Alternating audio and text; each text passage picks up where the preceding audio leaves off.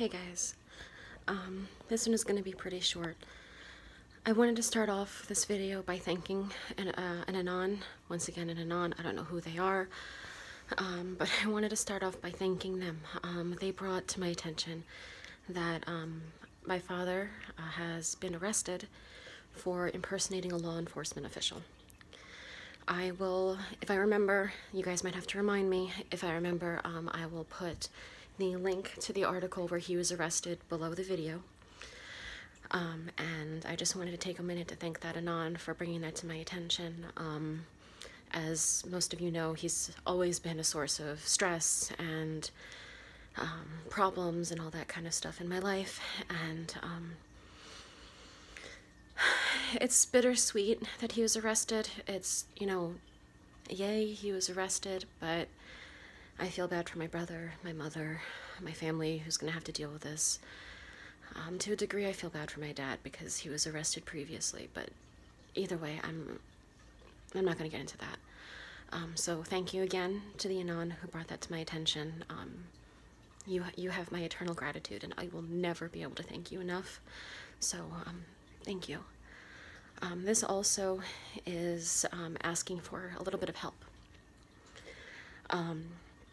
As you guys know, or as a lot of you know, my daughter, Iris, is currently in foster care.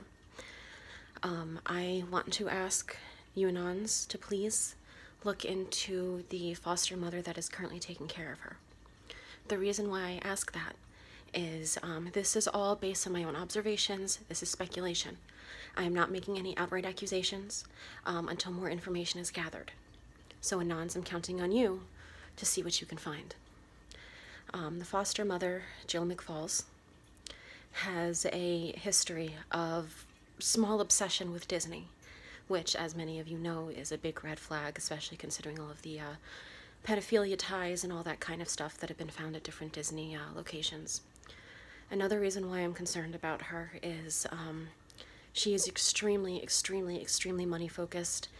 The first thing she said to us after getting Iris was talking about how much money she was getting from people, how many, you know, gifts and stuff she was getting from people, and all that kind of stuff.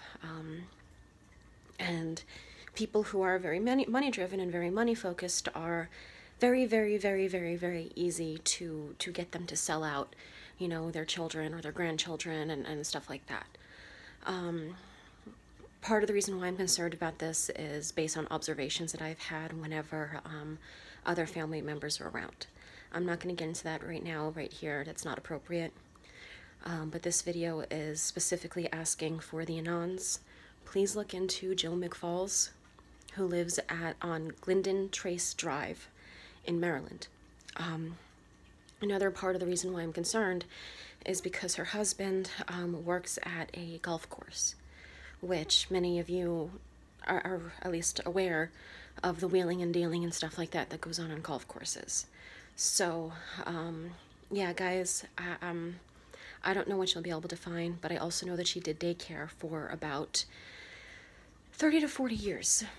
Now, I am outside of DC, about an hour outside of DC. This is speculation. I don't have any solid proof of this. However, it is... Hi, Fluttershy. Sorry. It is highly plausible that she watched the children of some of these DC staffers, some of these people who worked for senators and congressmen and all that kind of stuff. So it is highly, highly, highly likely that she watched some of these children who were in situations similar to my own, who were being sold out and used for sexual purposes and stuff like that. I don't know at any level of complicitness. I don't know any extent that she might have been involved. I don't know if she had any knowledge of it. But judging from how money-driven this woman is, I do feel it's a legitimate concern and something that should be looked into. I've done a cursory Google search. Can't really find much. That's not my forte. That's your guys' forte. And I bow to your awesomeness, to your ability to find information. You floor me. You are absolutely stunning, and you should be proud of yourselves, because every single day that you guys look into this and look to expose it is, you know, another day that you are bringing this closer to the end. and I will never be able to thank you enough. So, thank you guys. Thank you again to that Anon who brought that thing with my father to my attention, and thank you to everybody who's going to take your time to look into this. Thanks, guys. That's about it. Where we go one, here we go all. God bless.